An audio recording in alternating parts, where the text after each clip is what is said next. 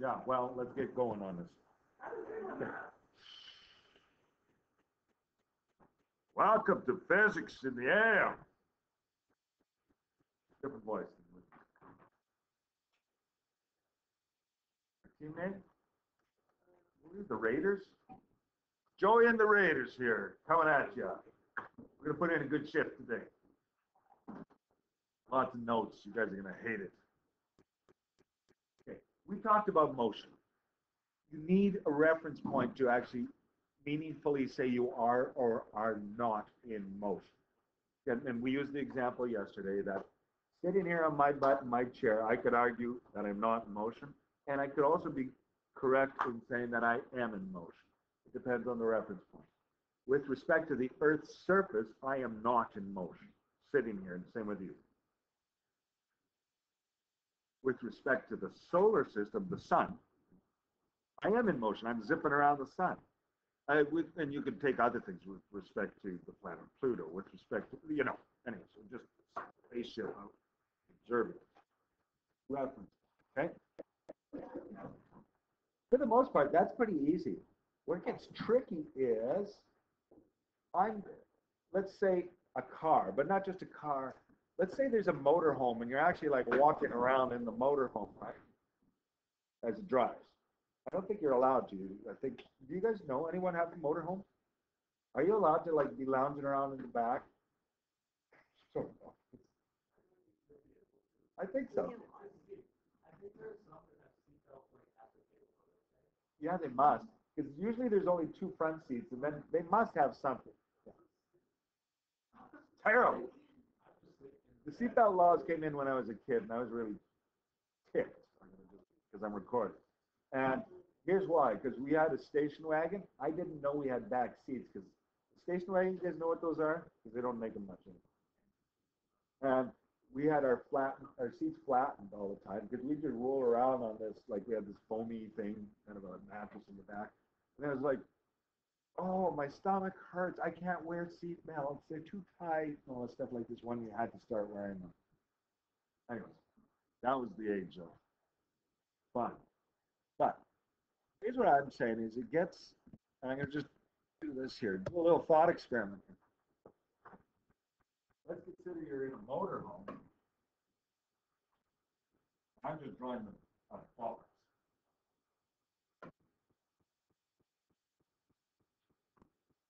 There you are. Now this is driving down the highway. Okay. With respect to the Earth, right now we're parked. No problems, right? With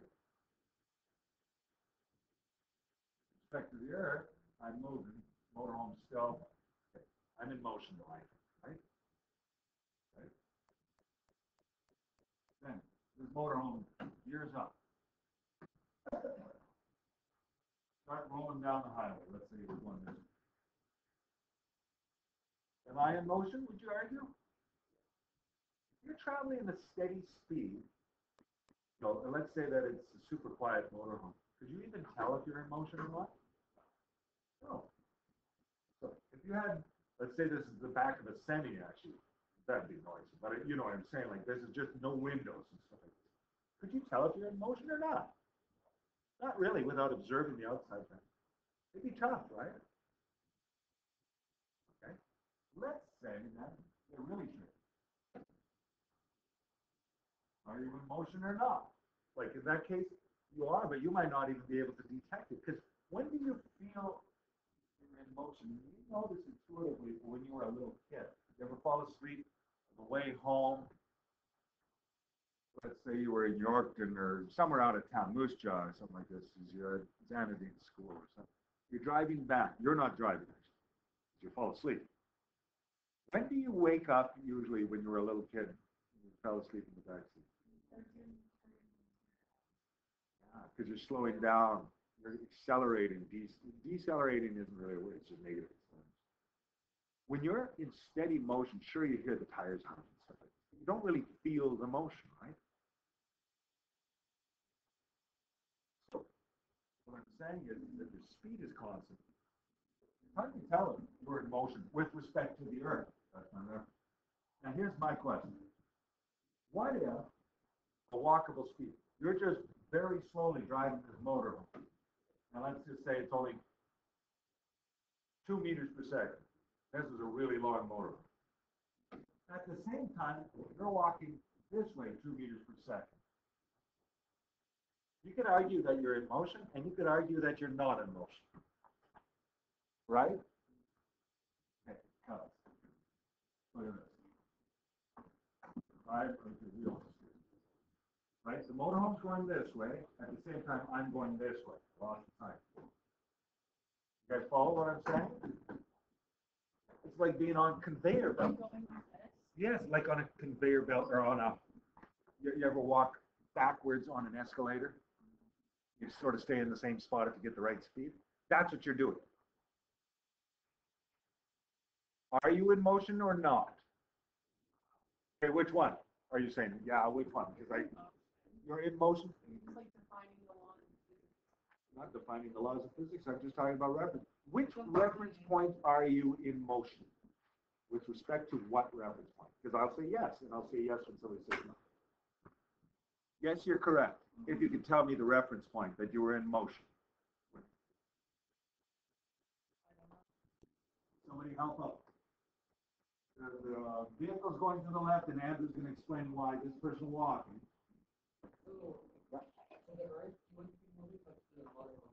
Answer both questions. Perfect. To the earth, at a stance. That is, it's actually easier to see, but I wanted a situation where you actually can't see outside the wings. If you ever, in airports, they have those horizontal escalators. I wouldn't call them escalators, because they're not escalators. Horizontal people movers or whatever, right? They just, it's for, yeah, the walkways, but they're like an escalator. They're going, and if you walk backwards, you can see the spot beside you on the wall that you're in the same spot. So with respect to the earth, you're not moving, but with respect to the surface of the walkway, you are moving. Same kind of idea here. Just throwing these things out there. These are things we've got to think about relative to what. Okay, next, uniform and non-uniform motion. Lots of stuff here. I'll shut up for a minute. You guys are going to write it down, then I'll chat it up too much. You guys know this. Pause the video so that you can pause it and copy it down if you're not here. I'll chat it up a little bit. The word uniform outside of this context, outside of physics, that would be if we're wearing a uniform, everyone's the same, right? So uniform motion, the same motion every second. Non-uniform. That's how we're dressed, non-uniformly, right? Not the same. Uniform motion, though, then, so in physics. An example would be a cruise control, 100 kilometers per hour, but you're going in a straight line, you're not changing direction. So 100 kilometers per hour and north, not changing. Uniform motion then has constant speed and direction. Direction is important. If you're on a circular racetrack, you're going 30 kilometers per hour all the way around, that's not uniform motion. Non-uniform motion has either the speed or the direction change. When you change speed and when you change direction, you get a sensation. Pardon me. Do you know? Sorry, I'm really distracted. I am. I don't care. I'm distracted. You have a sensation, and let's think about cars. You're traveling, and we've already talked a little bit. You're traveling at a steady speed in a straight line. You can't feel, other than the car, you can see out the window that you're moving and stuff. You can't feel a lot. So let's think about this. We had already mentioned that when you were little, you'd wake up when you start slowing down for corners.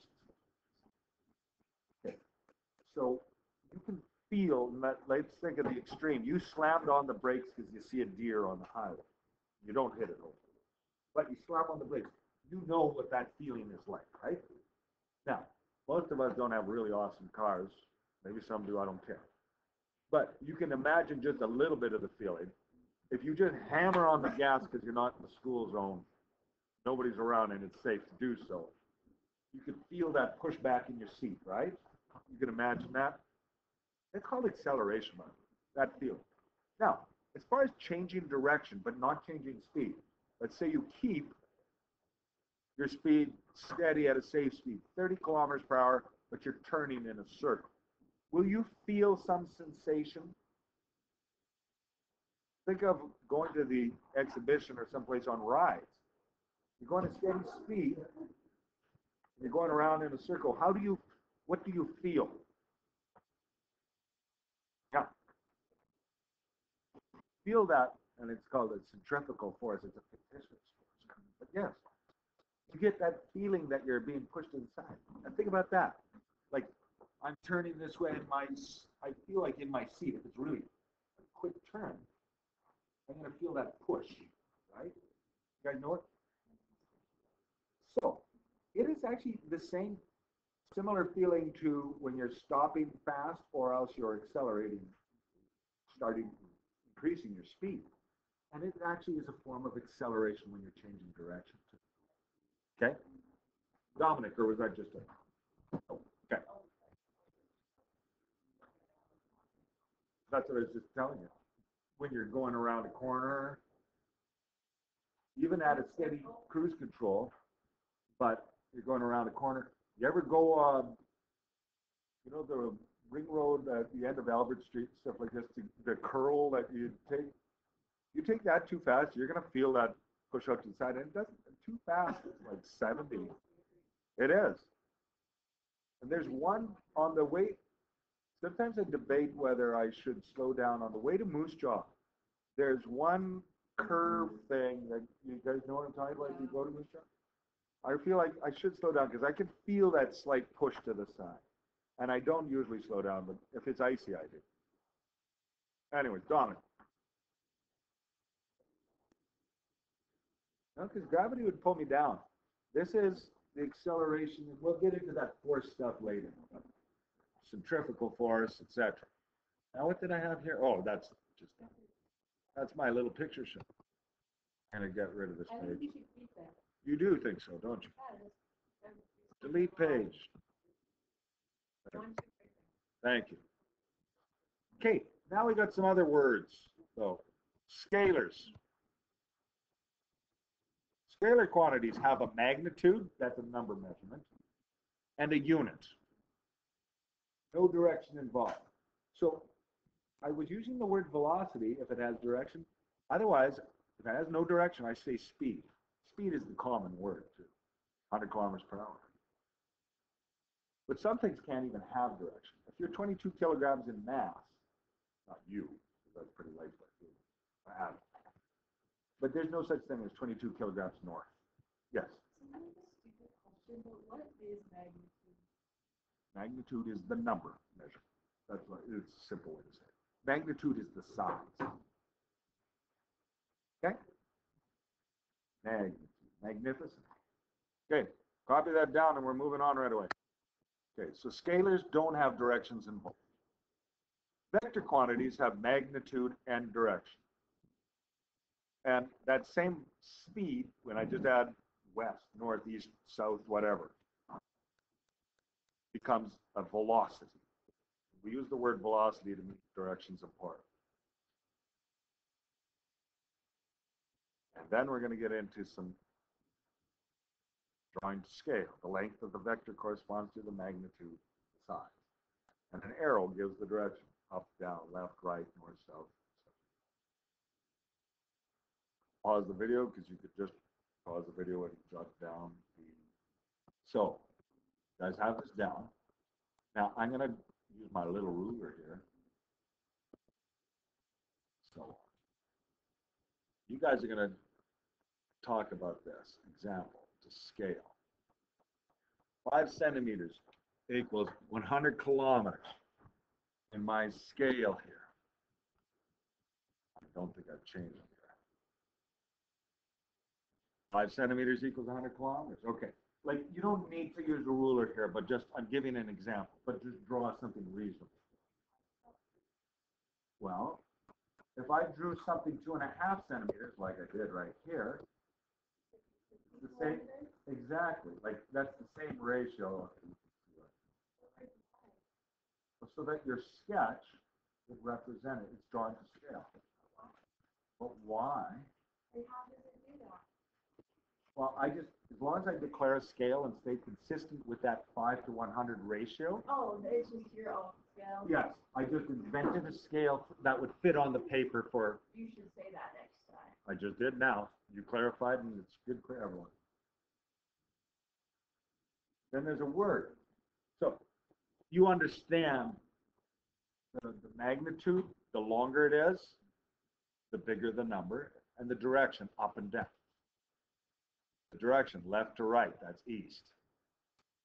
The arrow says which direction you're heading. And because it's shorter, this one represents 50 as opposed to 100. You guys are sketching these. You will do careful sketches eventually. Yes. I can. I'm a scroll. This is a vector measurement drawn to scale. Example.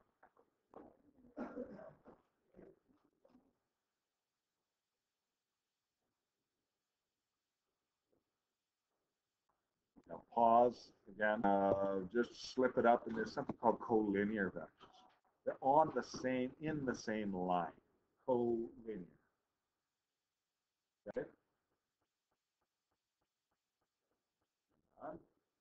Well, I'll pause this. So some examples of collinear vectors. I guess I'll follow the screen, yeah. There we go. Okay. I've got the ability to do this. I can draw them quick. This would be collinear with this. This would also be collinear. It's in the same line even though it's left instead of right. Guess what though? This is collinear as well. It's going left. It might be a little bit south. Because we're going to find out that vectors are movable. We'll see how. But okay, just draw 2 or 3 random, not random, in the same line for collinear vectors. Then we're good on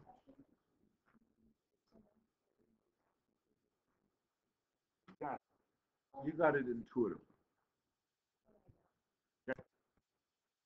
I'm going to flip the page because it's not. Okay. I'm going to draw.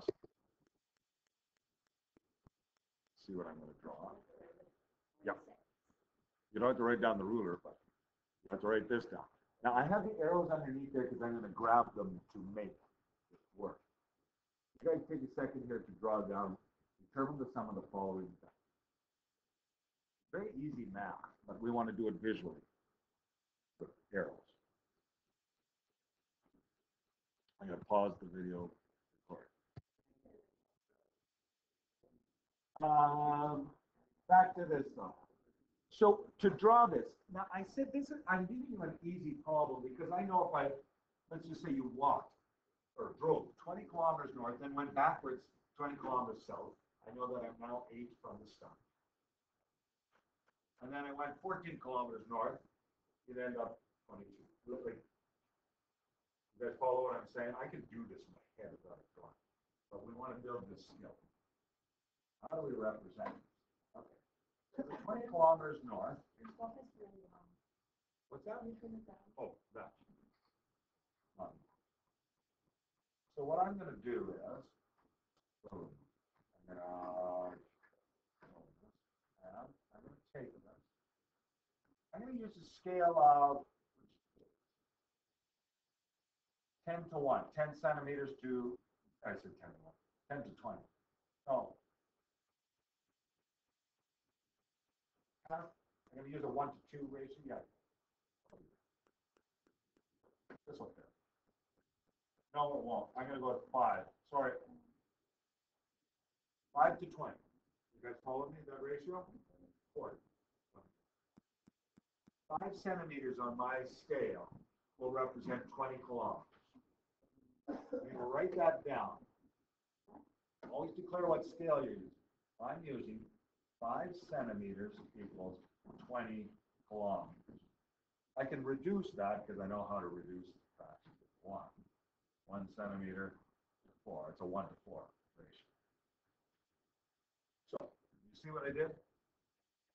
I used the ruler to draw this. You guys can pretend to use a ruler. Like I think it's simple enough. Now, I take the other one, color coded.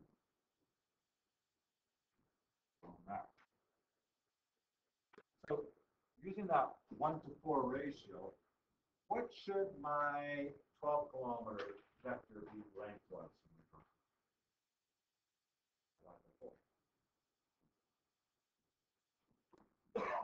So I'm going to just take this and measure.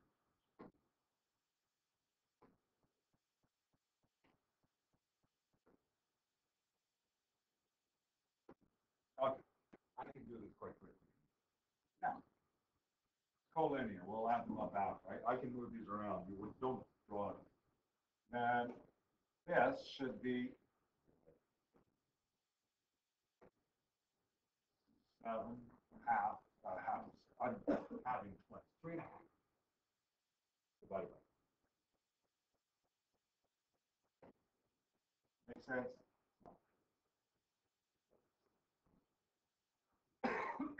Okay. So, vector addition by drawing. Make your life easy if you want. You can put them head to tail like this. Do I have to go? Here's what I'm basically saying. I'm going to just put this.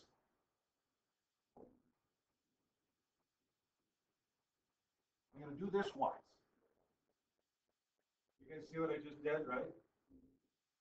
So I went 20 kilometers.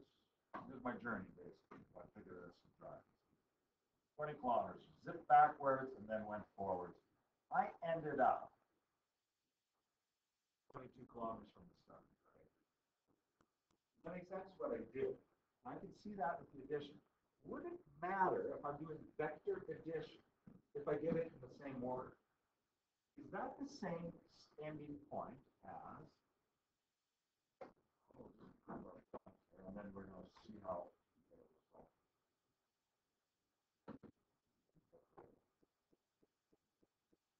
I'm going to clone all of these.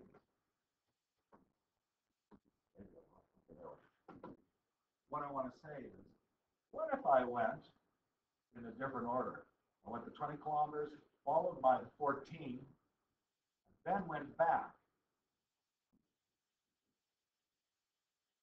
They're not lining these up correctly. No.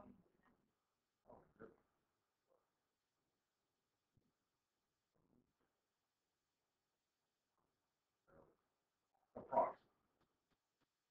What do you notice about that? It's the same. I could start with the 14, then add the 20, and then subtract the 12. All I'm trying to say, with vector addition, if it makes sense to order the heads and tails out a different way, it's okay. You still get the same answer. Some people intuitively want to do it the top way, some people want to do it the bottom way. That doesn't matter. You end up at the same spot. Now, we still haven't got the answer. The answer vector, and I'm going to make it right now. I'm going to make it a different color. Let's go with, I don't know, is this blue? Go with it. Purple? I don't care. Whatever. Really and truly, the end result is that you started here and you ended up. Right? Whether I do it this way or this way, it's the same resultant vector. Now, I'm not going to keep it over top the way I showed, but that's how I draw it. The resultant is the absolute starting point to the absolute ending point. We call that the resultant vector. I have it.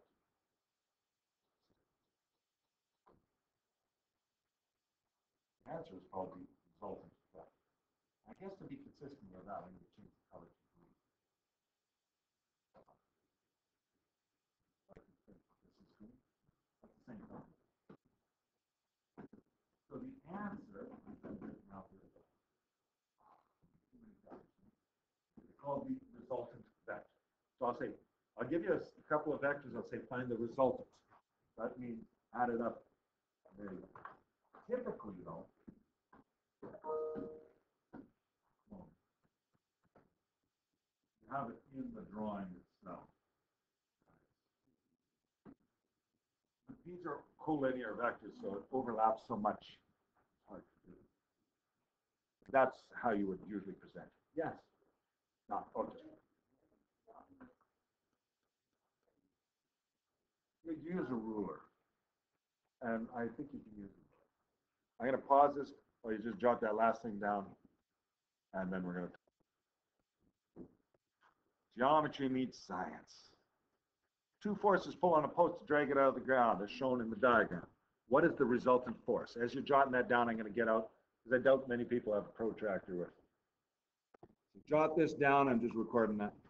Jot this down. Two forces pull on a post to drag it out of the ground, as shown. What's the resultant force? Now, do this as a sketch. We're going to do a careful sketch with the rulers in a few minutes. Well, we've got protractors, we've got rulers.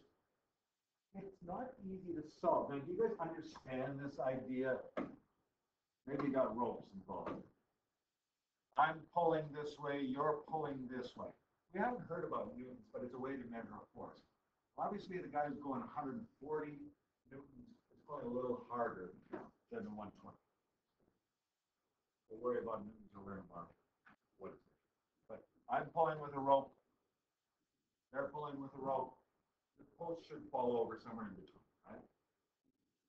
Which direction will it pull? Well, the math, the drawing this way is exactly what's happening. But I said vectors are transformable. What we're going to do is draw head to toe like that with a careful measurement, and then you'll be able to say, okay, that's the result. That's the direction it will come in. You kind of understand what the problem is? So even though that's the physical situation, better to draw it like this. Now, I pre-measured mine. So the 120, probably I use the scale, and I don't know if it'll work for you guys. It's been a while with the scale. I think I use 6.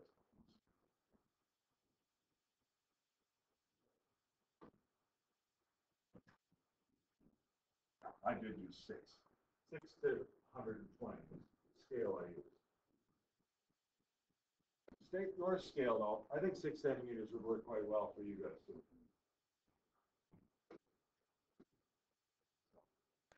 I'm going with 6 centimeters, 120.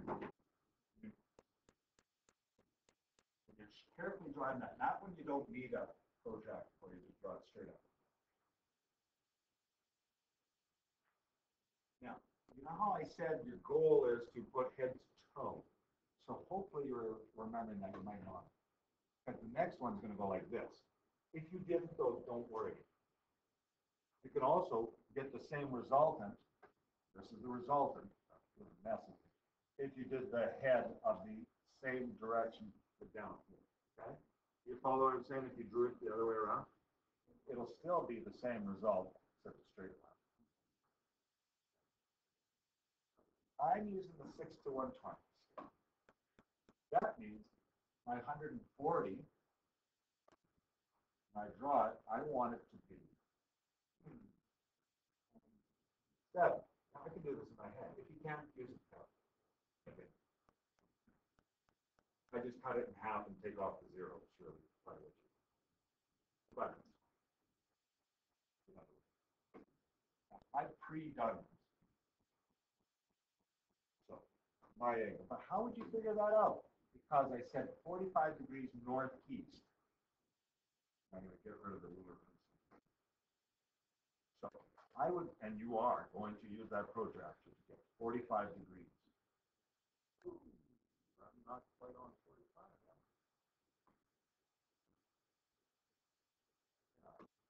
Messed up. There we are. Like I said, though, if you have that same thing measured, but your drawing, you started the first vector too high, and you're going to run into your words, you could put that and still get the same answer. As long as it's head to toe. It doesn't matter. Put it at the top or the bottom of the other. Depends how you get it. You read through this. I used to do it today. Don't worry. It's a really good student. Okay. I'm waiting for you guys to measure up 45 degrees, get your drawing completely ready. Put it at the top to the bottom. Head to tail is all you do. What you want to do is, with your ruler then, join the head and the tail right here.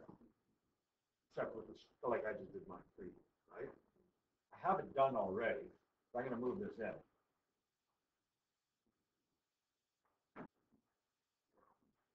Got to tweak it a little bit. There we go.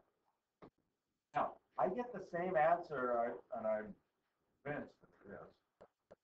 When I go like this,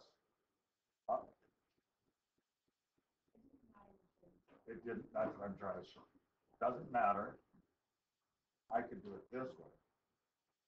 Still get the same result. I'm just using a different color so you truly know it's the hands. Okay? Now,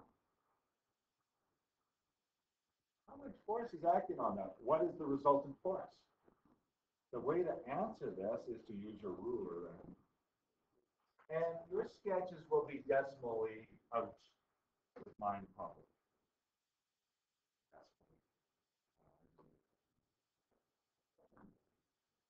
Oh, good, great.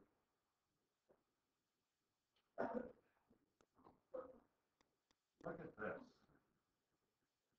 I have 10 centimeters. I need to do a little tick mark on that. And then measure the other centimeters. Okay.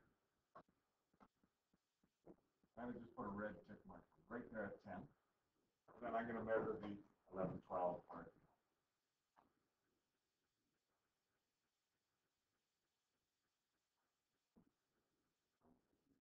I'm going with 12.1 for mine.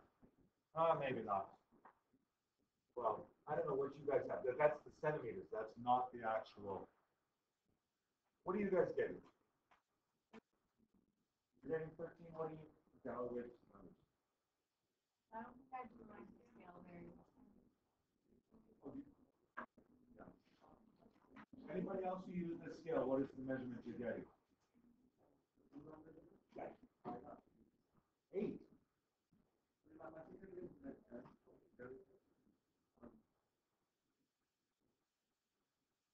Now using rulers, like we should be like within 12, give or take. What do you get? You got 12 on the nose. Okay. Well, let's just see. Probably you, so it should be good. So I'm going to write down over here. That's 12 centimeters, which, if that's 6 centimeters to 120 newtons, can we just do this in our head? If 6 centimeters is 120, 12 centimeters would represent. You just multiply that 20. You couldn't do it. If it was something like, if it was 13.8 or something like that, you'd multiply by 20. I'm going to write beside this that this is 240 N per Newton. Then I need a direction. And that's the last thing